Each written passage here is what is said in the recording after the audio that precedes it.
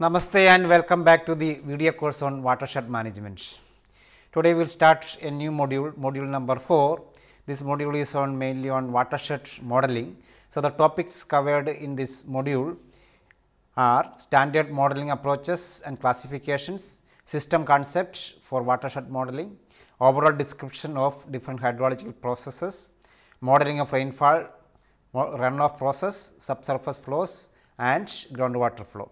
So, in this module there will be about 7 lectures, and today in lecture number 12 we will discuss in this module watershed characteristics. So, in lecture number 12 watershed characteristics we will discuss some of the topics mainly on watershed characteristics, geometric representation of watersheds, linear aspects, aerial aspects, relief aspects, drainage and discharge.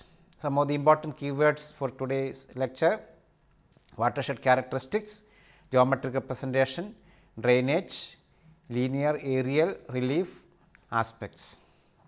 So, we have already discussed about the watershed characteristics in the first lecture itself, when we were discussing about the introduction or introductory aspects on watershed and its management. So, we have seen that there are, when we deal with watershed management, we have to deal with the land, we have to deal with the water, and also we have to deal with various resources within the watershed.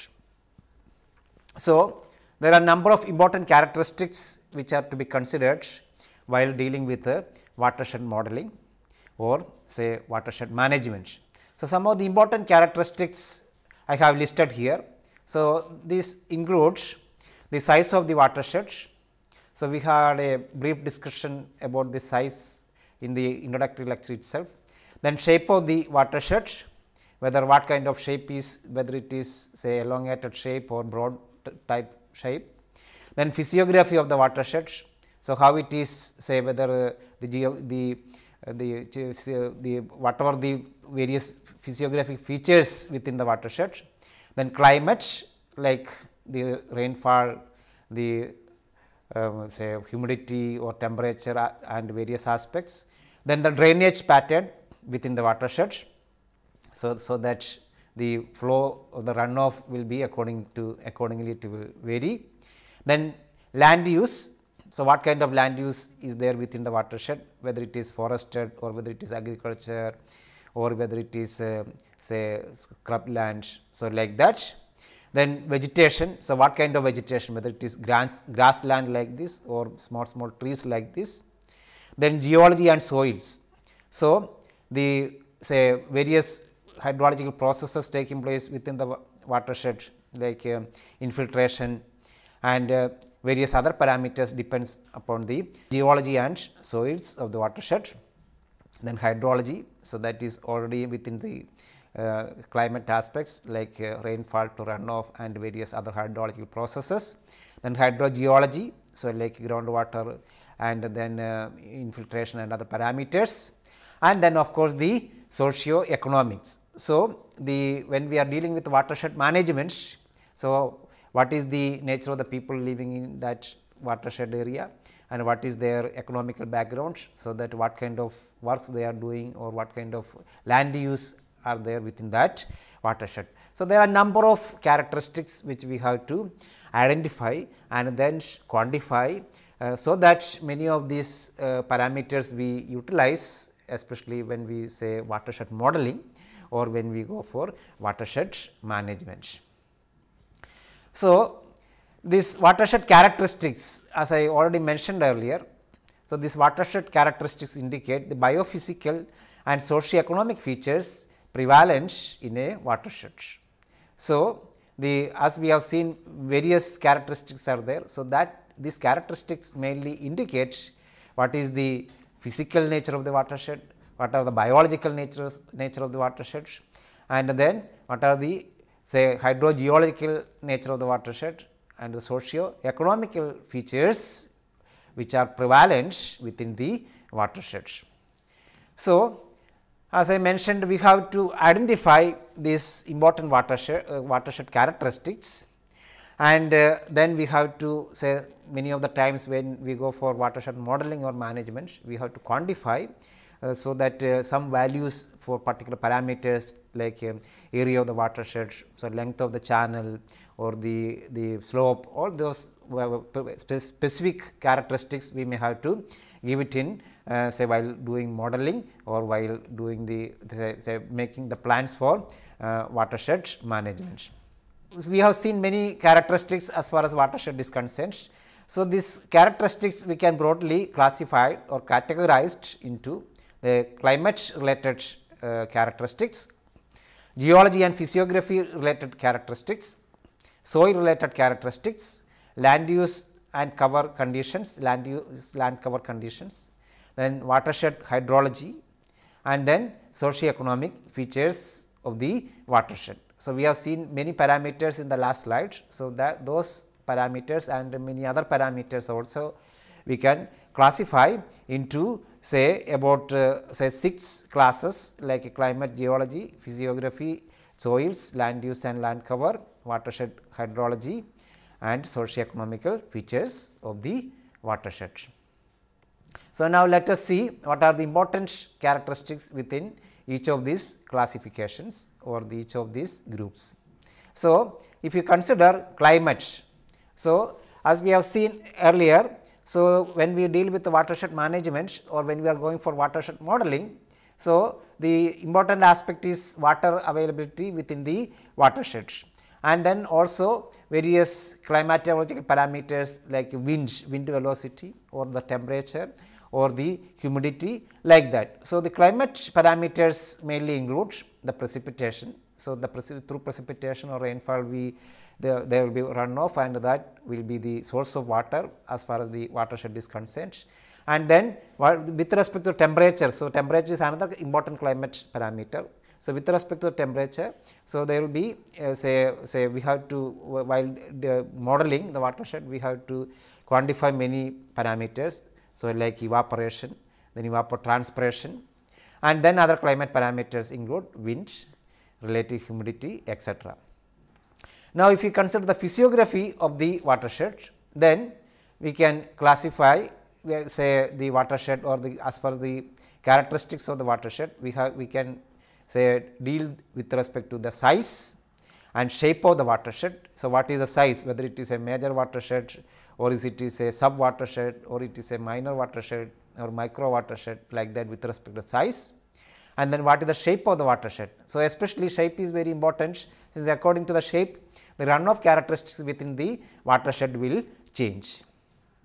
Then another important physiographical parameter is elevation. So, you can see that the watershed say within the watershed the elevation or the various the slope is changing from one location to another location. So, the elevation, according to elevation we can identify the contours of the watershed, and then we can say see various parameters related to that. And then slope and aspect. So, slope is of course with respect to the elevation aspect of the various points within the watershed. Then aspect means it can be linear aspects, aerial aspects, or the say the height related aspects. So, these details we will be discussing later. Then another important characteristics is related is geology. So, like the drainage features, then pattern, density, etc. Then what kind of rock is there within the watershed, say what is the nature of the rock, whether it is igneous, then sedimentary or metamorphic, what kind of rock is there.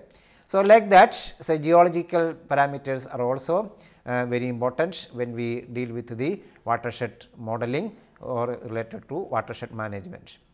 Now, as far as soils are concerned, say within the watershed, say what is the depth of the soil. So, that is very important, since accordingly the agricultural activities or accordingly the say the infiltration parameters that will vary. Then what is the type of soil, whether it is sandy type soil or the loamy type or the clay type, what kind of soil. Then soil infiltration capacity. So, we discussed earlier that when say rainfall to runoff process, say infiltration is one of the important parameter which is controlling the runoff process. So, we have to identify the infiltration capacity of the soil within the watershed. Then soil erosiveness. So, we have already seen earlier the erosion and sedimentation problems within a watershed. So, say depending upon the nature of soil and other parameters, there will be more or less, or say what type of erosion problems can be there within the watershed. And then finally, the land use and land cover conditions. So, land use say accordingly, the say for example, many parameters like manure reference coefficient or the agricultural pattern, all those things will be according to the land use and land cover. So, land use types like forests, grassland, agricultural land, urban land, etc. Then the ownership pattern, say the land is concerned whether it is government land, private land, industrial land. So, accordingly, say the various things what we can do within the watershed, it will vary. Then forest land conditions, whether it is major type of forest or say what kind of, whether thick forest or thin forest. Then rangeland condition and types, then agricultural practices within the watershed. Then say whether there are roads in the watershed like road network and what are the conditions of that road. Then recreational like resort, whether the watershed area is used for resort purpose, wildlife, fish resources, etc. So, these are some of the important aspects or important characteristics which we have to consider as far as land use and land cover conditions are concerned. Then as far as watershed hydrology is concerned, say another important classification watershed hydrology. So, we have to see with respect to the hydrological aspects of the area. So, what are the erosion conditions along streams? You can see that this stream is say too much eroded on the banks. So, that accordingly the various conditions within the watershed will vary, and then whether say with respect to rainfall, whether there are any flooding problems within the watershed, and how much is the quantity of say runoff taking place within a stream like this. So, quantity and quality. So, these are some of the important characteristics which we have to consider as far as watershed hydrology is concerned. Then finally, the socio-economic features of the watershed. So, as far as socio-economic features are concerned, say like water use and needs, say as far as the people living in the watershed, water is concerned, like what are the sources of water, then what are the uses of the water like domestic use or irrigation or industrial or for power generation purpose, etc. Then water use problems. So, when with respect to the usage of water within the watershed, whether say with respect to the conditions available within the watershed, whether there can be problems of erosion or flooding or siltation. Then as far as water supply for the domestic supply or industrial supply, then what is the condition of the quality of the water, so like water quality. Then another important aspect is which we have to deal always is the economical aspects. So, that means the income generation activities associated within the watershed. So, as we discussed earlier, in any of the watershed management programs, the economical status of the people or the income generation facilities available within the watershed, whether through it may be through agricultural activities or it is through various mining activities or whatever kind of activities which are possible within the watershed. So, that is also an important characteristics like economic characteristics which we have to consider when we go for a watershed management or watershed modeling.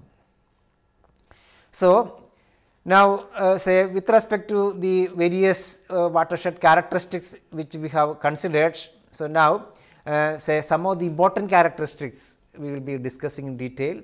Since some of say these characteristics are very important, especially when we go for watershed modeling. Say modeling means it can be rainfall to runoff modeling or groundwater modeling or many of the other processes what are taking place within the watershed. So, let us have a brief look into the important watershed characteristics, what are their definitions and what way we will be utilizing as far as the watershed modeling is concerned.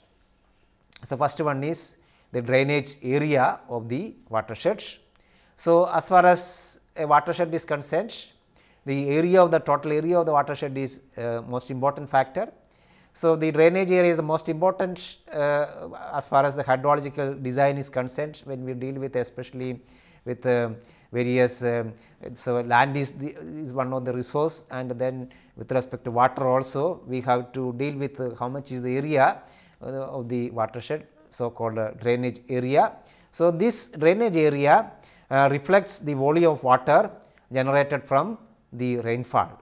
So, if say for example, if 100 mm of rainfall takes place within a watershed, so we can identify how much is the volume of water available with respect to this 100 mm rainfall by considering the drainage area. So, normally what we can do, the volume of water available for runoff may be assumed as product of rainfall depth and the drainage area. So, this is a simple calculation, but that may not be so accurate, but say generally we can take it as the depth of the rainfall or depth of water available multiplied by the drainage area, that will be the volume of water available for runoff within the watershed. Of course, various losses will be there.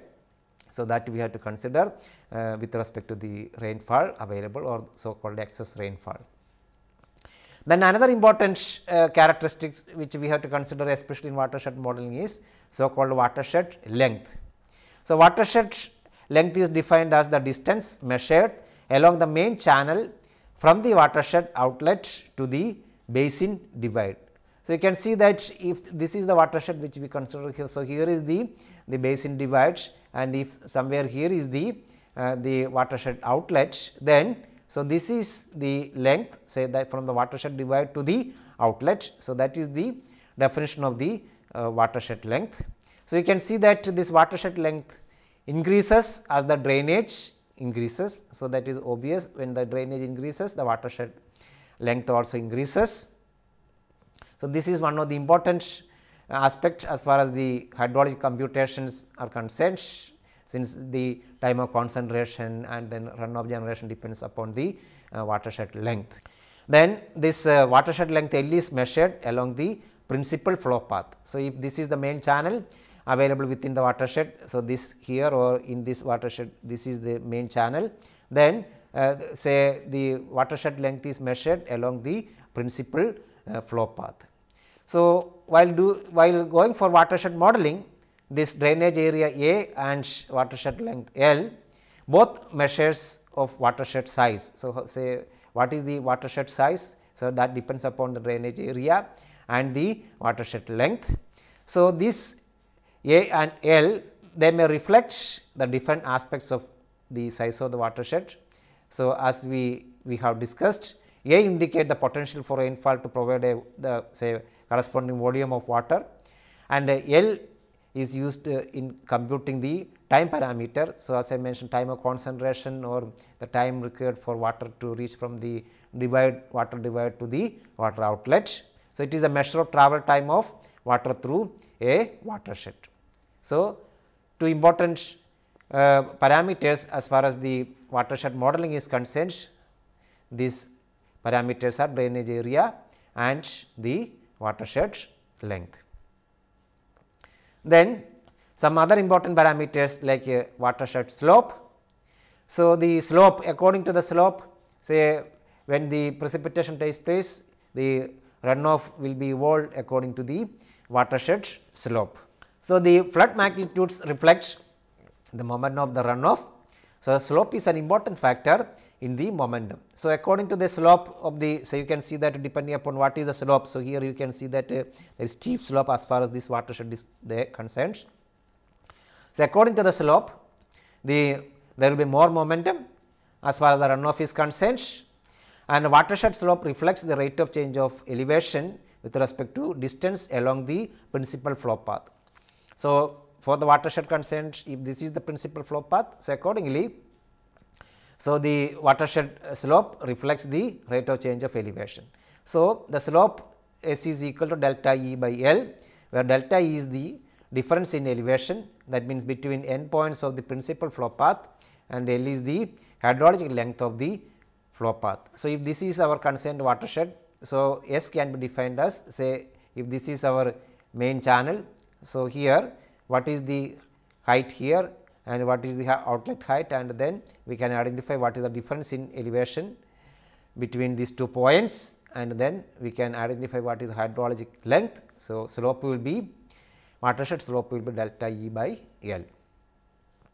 Then another important characteristics is watershed shape. So, watershed shape have an infinite, say, as far as watershed shape is concerned, there can be infinite variety of shapes.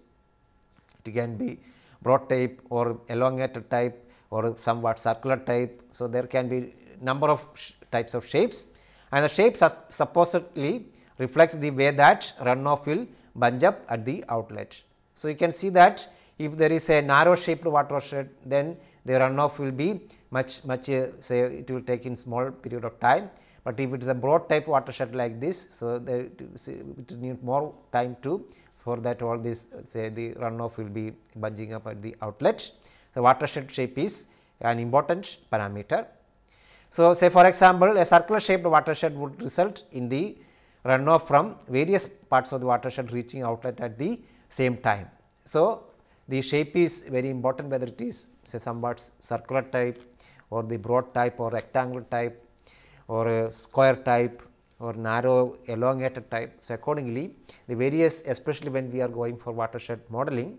So, accordingly the runoff process, the say for example, time of concentration will vary, or say the total runoff will vary according to the shape of the watershed.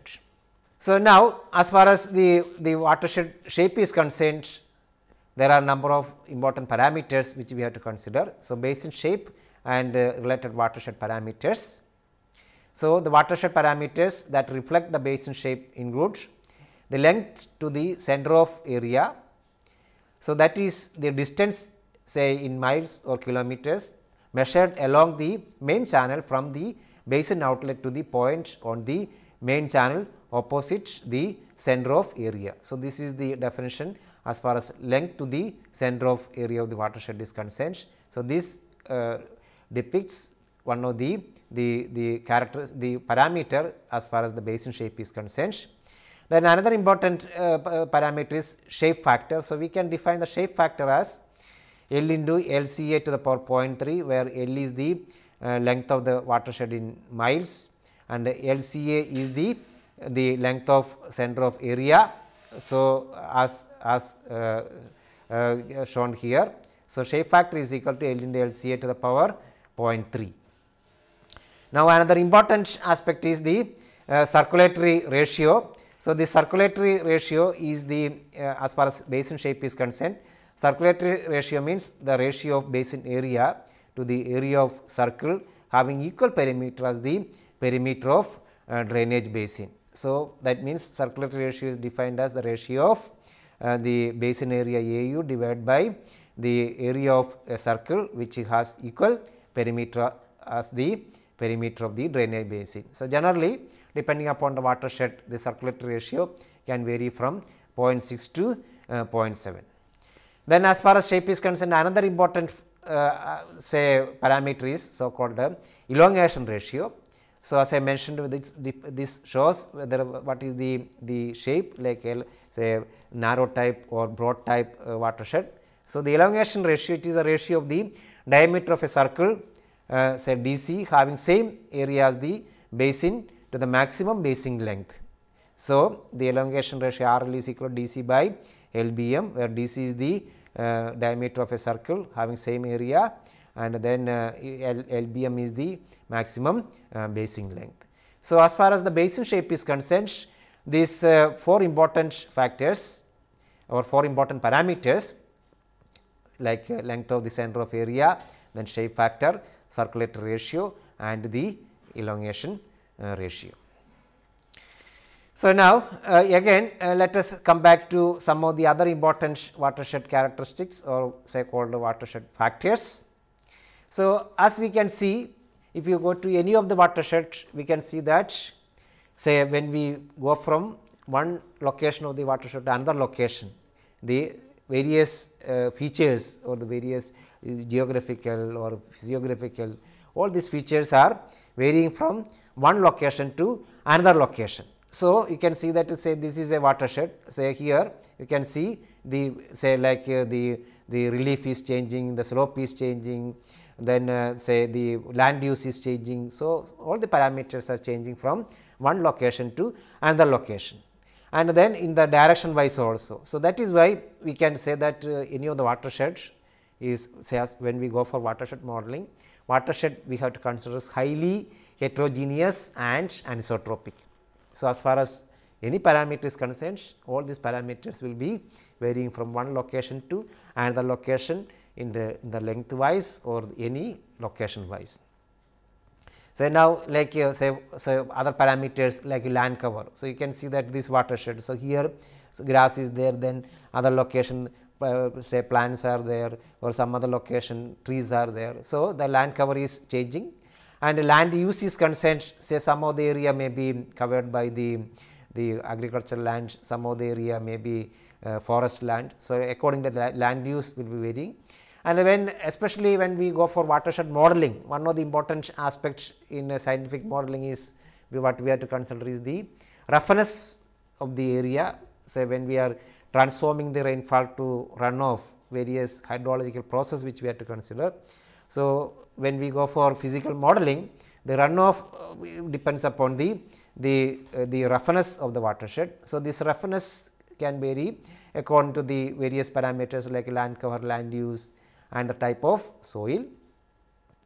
And then as far as soil is concerned, some of the important soil characteristics like texture of the soil, how is the texture, then what is the soil structure, then say of course, the as far as runoff is concerned, how is the soil moisture, and then especially when we go for various modeling, say we can classify the various soil type within the watershed into various group. So, that kind of classification we call it as hydrological soil groups. So, this aspect we will be discussing in some later lectures. So, hydrological soil groups accordingly we can identify various parameters like say the initial soil moisture or the hydraulic conductivity as far as the soil is concerned. So, like that number of soil characteristics which we have to deal as far as the watershed is concerned.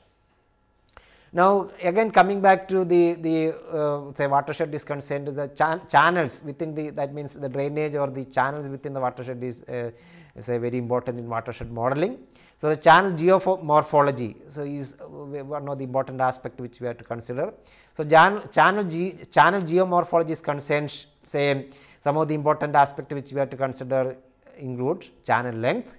So, this is as we already discussed earlier. So, this channel length is used frequently in hydrological computations. So, when we say we have to identify what will be the runoff available at the outlet of the watershed, we have to see what is the length, channel length. So, accordingly we will be routing the flow what is happening as far as the rainfall to runoff within the watershed. Then the distance measured along the main channel from the watershed outlet to the end of the channel, that is the channel length as far as say as we discussed. So, this is channel length is the distance measured along the main channel from the watershed outlet to the end of the channel.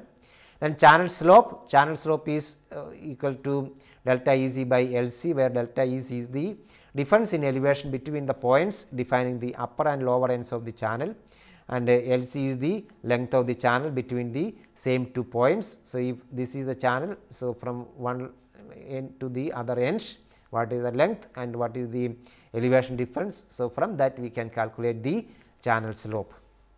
And most of the watershed, due to the heterogeneity, channel slope will be keep on changing. If the channel slope is keep on changing from one point to another point, then say we can take somewhat an average of the channel slope. So, if the channel slope is not uniform, a weighted slope may provide an index that reflects effect of slope on the hydrological response of the watershed. So, as I mentioned, say when the rainfall to runoff process taking place. So, this we have to route the flow, and then we have to also consider the channel slope.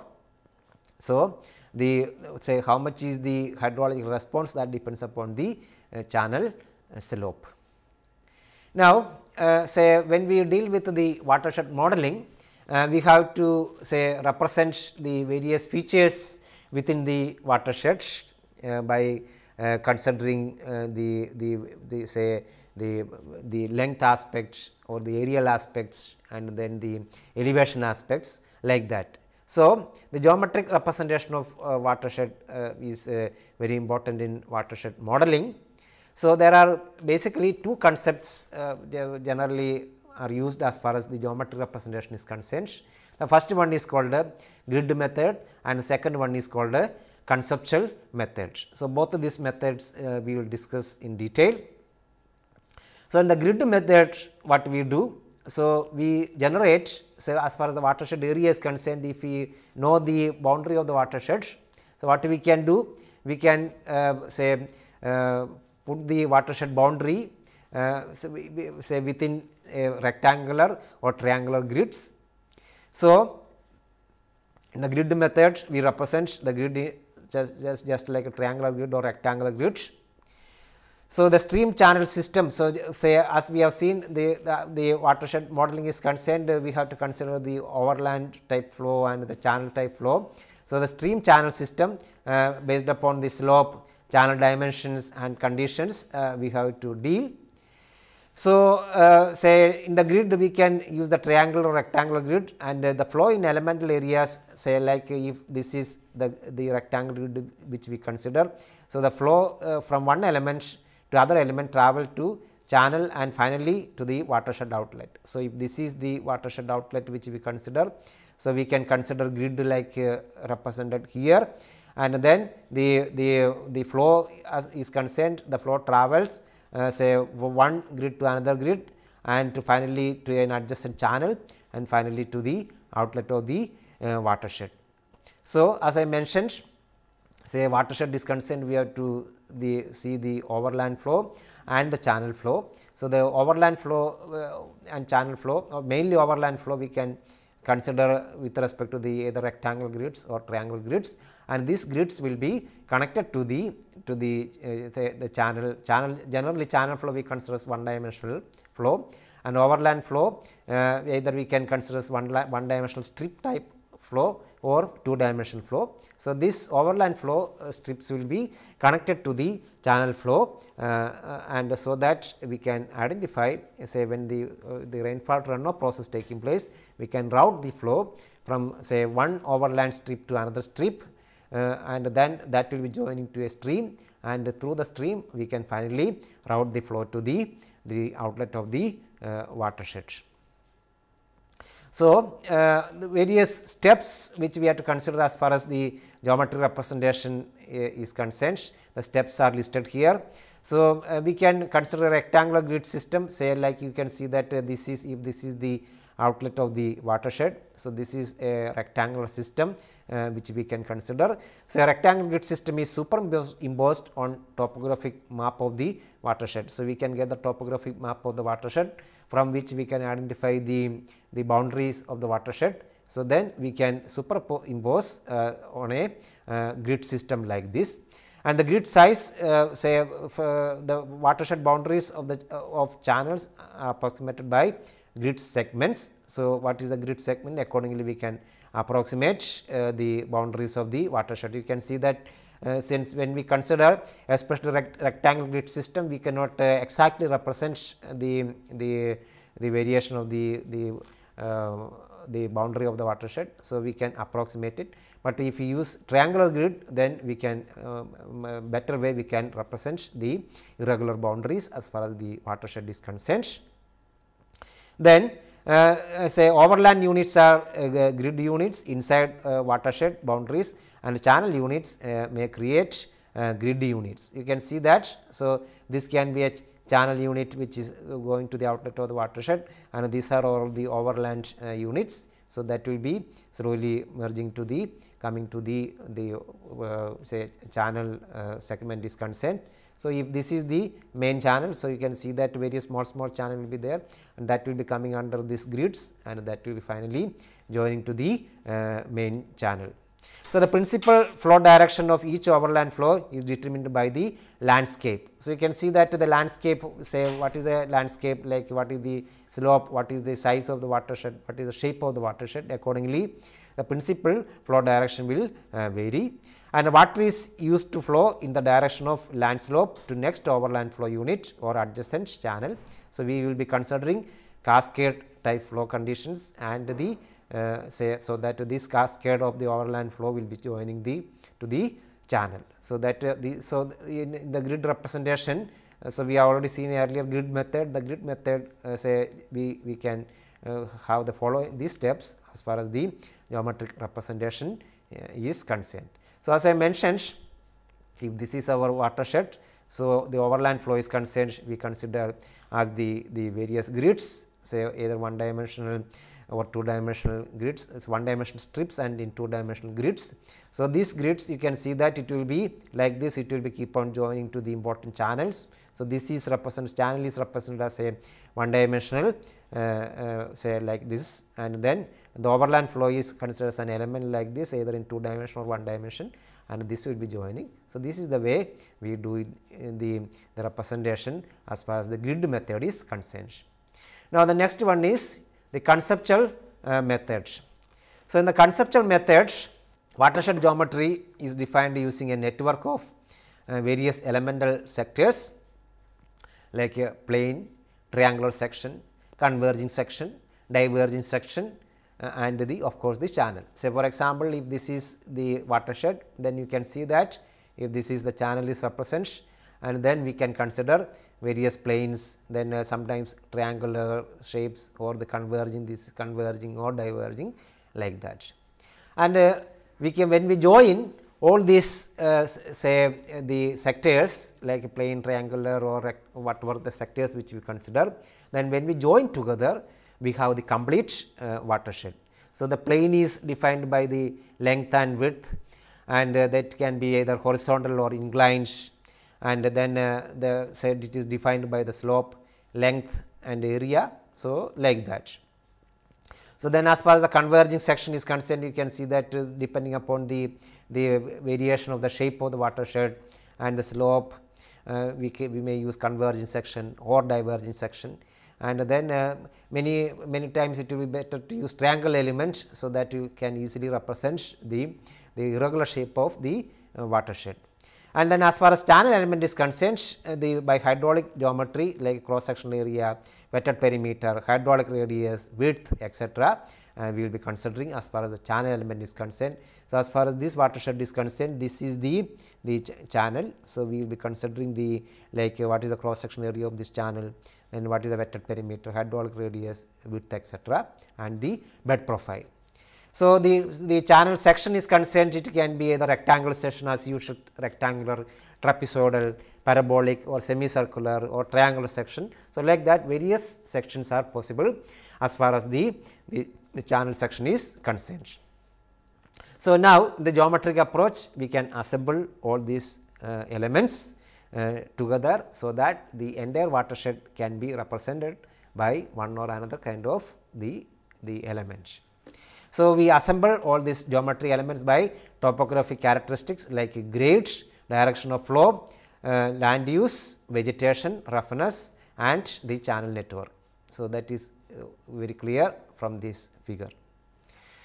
So, then there are basically two methods to do this assembly. So, first one is based on the topographic characteristics, like different portions of watersheds are represented by the geometric elements, and then one to one correspondence between a portion of watershed and the element representing it. So, we do this assemblage based upon the topographic characteristics.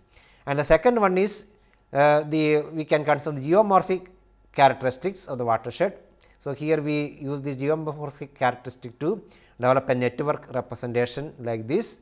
So, that the model flow paths are analogous to the watershed flow paths. So, the assembly can be done either based upon the topographic characteristics or the geomorphologic characteristics. So, as far as geomorphological characteristics are concerned, we have to deal the quantitative landform analysis like a flowing water and associated mass gravity movements acting over long periods of time. So, how the flow is taking place, and then associated mass gravity movements, all these we have to consider, and this is responsible for development of surface geometry. So, a watershed can evolve according to the flow pattern what is happening within the watershed. So, we have to assess what kind of the variation is taking place within the watershed. And then as far as geomorphological characteristics of watershed is concerned, we have to systematically describe the watershed. So, a systematic description of watershed is required, and geometry and its stream channel system we have to identify, and we have to measure the linear aspects of drainage network. So, how much is the length of the drainage system, and then like aerial aspects of the drainage basin, and then relief aspects or elevation aspects of the channel network within the watershed. So, these are some of the important characteristics as far as the geomorphological features of the watershed. So, we will have detailed discussion as far as the linear, aerial and relief aspects of the watershed is concerned. So, first let us look into the linear aspects of drainage network. So, we can see that when we deal with a watershed, so this is a watershed or this is a watershed which I have drawn. So, the stream order means stream order is indicates the degree of stream branching with a watershed. So, you can see that this is, if this is the main stream. So, you can see that there will be number of branching. So, the first order means there will not be any branch. So, unbranched tributary. So, you can see that these are all first branch where 1 is indicated, that is the first branch. So, this original watershed is concerned, this is this blue line indicates the first branch, first order. Then second order, so 2 or more first order. So, you can see that 2 or more first order will be keep on joining. So, this is so called a second order. So, this one whatever is indicated in blue is the second order. Then third order means 2 or more second order streams are coming together. So, this is the third order as far as the stream order is concerned. So, like that nth order stream is formed by 2 or more stream of orders n minus 1th and a stream of lower order. So, that is the nth order of the stream. So, according to this we can now have various definitions like a bifurcation ratio. So, bifurcation ratio is the ratio of number of stream of any order to the number of stream of the next lower order. So, if nu is the order of the watershed as far as the watershed is concerned, nu is the number of stream of uth order, then the bifurcation ratio is nu divided by nu plus 1. So, where nu plus 1 is the number of stream of u plus 1 order. So, we have already seen the stream order. So, bifurcation ratio means the nu divided by nu plus 1. So, this indicates say whether it is what is the way the watershed, say the nature of the watershed, whether it is in steep or whether it is mild steep. So, this represents the effect on maximum flood discharge of the watershed. So, bifurcation ratio based upon the stream order is one of the important indicator as far as the maximum flood discharge to the outlet of the watershed is concerned. Then say bifurcation ratio and the principal order k of stream of watershed are known, then total number of streams of all orders of a drainage network we can identify as sigma I is equal to 1 to k, nu is equal to RBK minus 1 divided by RB minus 1. So, this depends upon the bifurcation ratio and the stream order. So, then another important definition as far as the linear aspect is concerned, it is so called the law of stream numbers. So, this relate the number of stream of order u, that means nu to bifurcation ratio and the principal order k. So, nu is equal to RB to the power k minus u. So, where RB is the bifurcation ratio and nu is the stream of order u. So, that is so called the law of stream numbers. So, these are some of the definitions which indicates what is the linear nature of the as far as the drainage is concerned, drainage pattern is concerned, how it is changing from one watershed to another watershed. We can quantify in terms of this definition as far as the watershed nature is concerned. Then stream length we can define as it reveals the characteristics of various components of drainage network and its contributing surface area. So, if LU is the mean length of the channel of order u, So, LU bar is equal to sigma I is equal to 1 to n LU divided by NU, where NU is the stream order of U. So, that is another definition, stream length. Then some other definitions like stream length ratio. So, that is the average length of stream of any order to average length of stream of next order, lower order. So, RL is equal to LU bar divided by LU minus 1 bar. So, that is called stream length ratio. Then law of stream lengths, that relates average length of stream order U to stream length of ratio RL and the average length of first order streams. So, LU bar is equal to L1 into RL to the power U minus 1. Then another definition like law of stream number and stream lengths can be combined to yield an equation for finding the total channel length. So, the total channel length we can identify based on the law of stream number and the stream lengths. So, sigma I is equal to 1 to n LU is equal to L1 bar into RB to the power K minus U into RL to the power U minus 1. So, these are some of the important linear aspects. So, we can quantify the drainage pattern as far as the length of the drainage pattern or the variations within the watershed by using the linear aspects.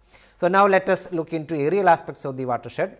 So, this indicates the arrangement of aerial elements like a stream basin and interbasin. So, this is the stream basin and this is so called interbasin. So, stream basin means area of stream basin. So, this is the stream, then what is the corresponding area. So, that is the stream basin. Then interbasin area is the contributing surface flow directly to the stream of higher order. So, that is the definition of interbasin area.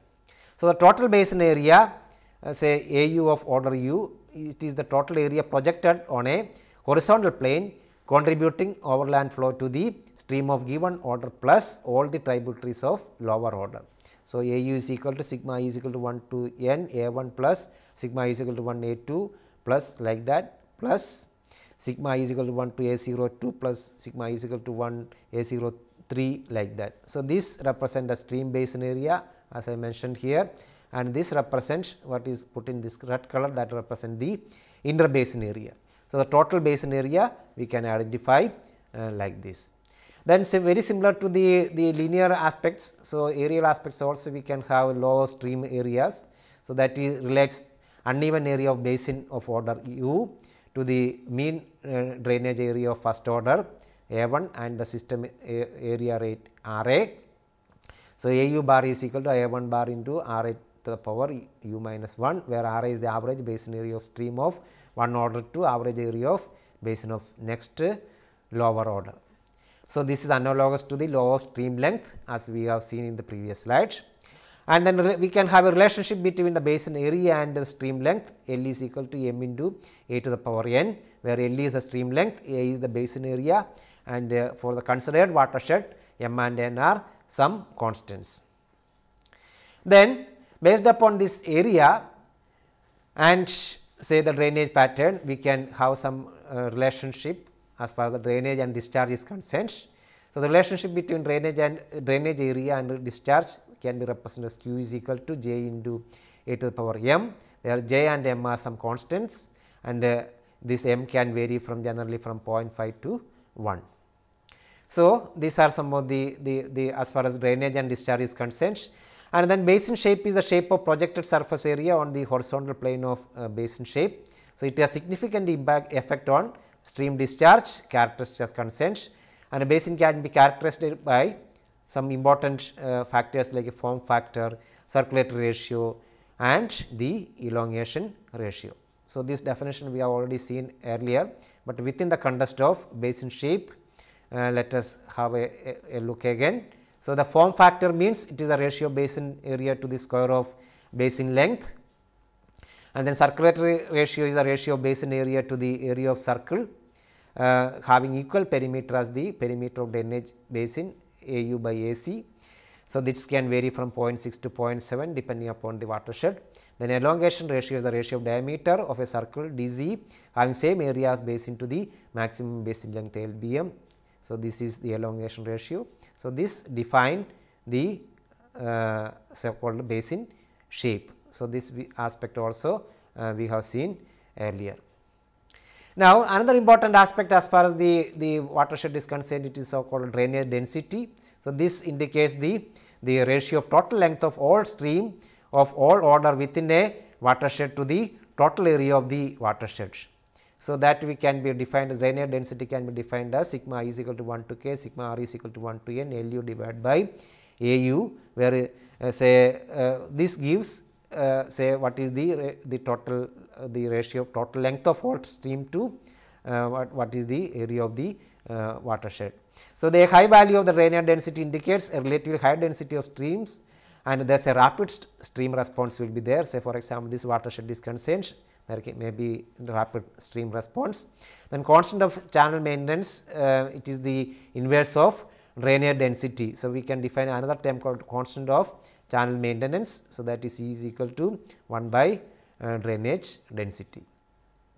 Then also another term as far as the drainage and discharge is concerned, we can define stream frequency. It is the number of stream segments per unit area of the watershed. So, F is equal to I is equal to 1 to k nu divided by A k. So, where nu is the number of stream segments of youth order and A k is the basin area of the principal order k. So, this is as far as the stream frequency is concerned. Now, the last aspect is so called relief aspect, that is based upon the elevation. So, relief is the elevation difference between the reference points located in the drainage basin.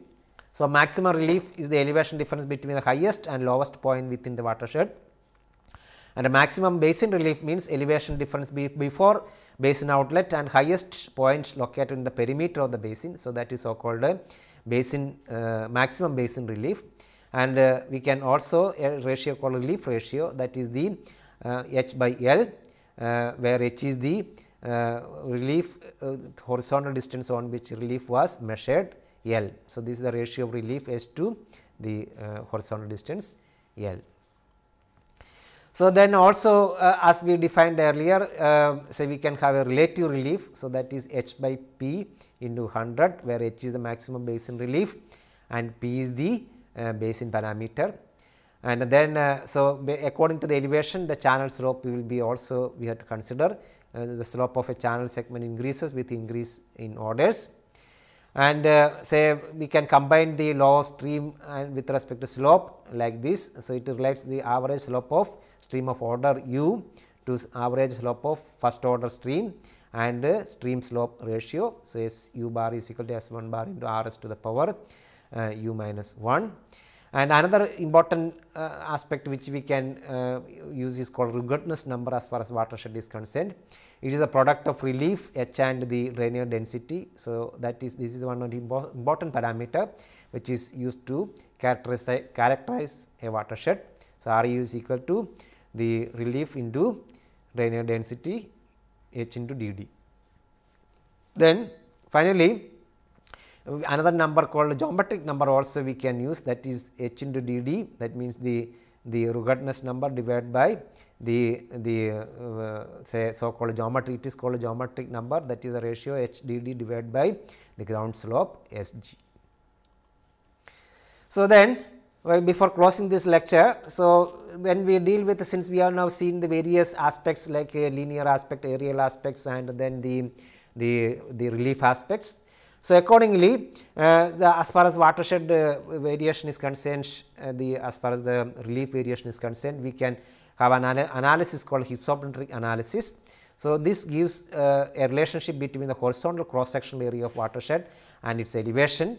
So, this is a curve plotted with the relative height h by h, so on the y axis, and relative areas A by A, where h is the height of given contour, capital H is the relief, A is the cross sectional area of contour and capital A is the total watershed area. So, this curve is so called a hypsometric curve. So, for the given watershed we can develop this hypsometric curve. This is very useful to compare the elevation characteristics as far as the watershed is concerned. So, accordingly the slope can be identified and the runoff process also we can identify. So, slope of hypsometry could be changed with the stages of watershed developments. So, then according to the development taking place within a watershed, we can classify the watershed into 3 stages. One is so called a inequilibrium stage, second one is called equilibrium stage, and the third one is called a monadnock stage. So, This inequilibrium stage is a young stage. So, that watershed is under development process. So, you can see that the watershed is still keep on evolving. So, various things are keep on happening. So, no equilibrium is reached. Second one is the equilibrium stage. So, this is the mature stage of watershed where steady state conditions are reached. So, all the parameters are constant, there is not much change is taking place. Then third one is so called the monadnock stage. So, these isolated bodies of resistant rocks, as you can see here, from prominent hills are found above subdued surface. So, that is so called a stage called a monadnock stage. So, three important stages as far as the development of watershed: inequilibrium, equilibrium and monadnock. So, this if you do a hypsometric analysis, we can identify how these stages will be varying. So, this figure shows, this is taken from the book of Ranveer Singh. So, this is relative area A by AV is plotted on x axis and relative height on h by h. So, this top curve, black color curve indicate inequilibrium stage, and the middle one red color indicate equilibrium stage, and the last one called monadnock stage. So, accordingly we can identify. So, some of the important reference used for today's lecture, watershed planning and management by Ranveer Singh, and then some of the other references. So, as usual, before closing the lecture, say one tutorial question which you can attempt. So, critically analyze the important characteristics of a typical agriculture watershed.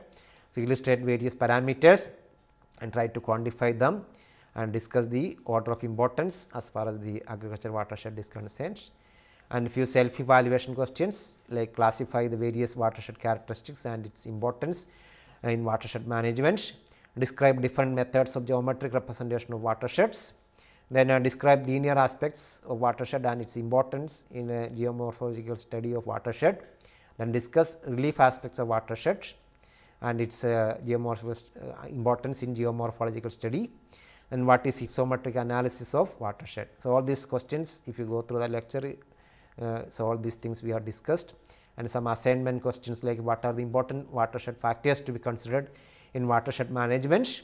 In watershed analysis, what are the important channel geomorphology and parameters to be considered. Illustrate the geometric representation of watershed step by step. Then describe the aerial aspects of watershed and its importance in geomorphological study. And what are the different stages of watershed developments. So, all these questions you can get answered when you go through this today's lecture. Then finally, one unsolved problem. So, for your watershed where you are living, you can identify the various characteristics and then list them in order of importance. Then analyze the linear aspects of the watershed, analyze the aerial aspects and relief aspects. So, you can collect various data related to elevation, area, channel length, slope, etc. And then you can make a say a matrix which illustrate the importance of each characteristics in the watershed management plans. So, in today's lecture we were discussing about the various important watershed characteristics. So, in the next lecture we will be discussing the watershed delineation and various methodologies. So, this is the module on watershed modeling. Thank you.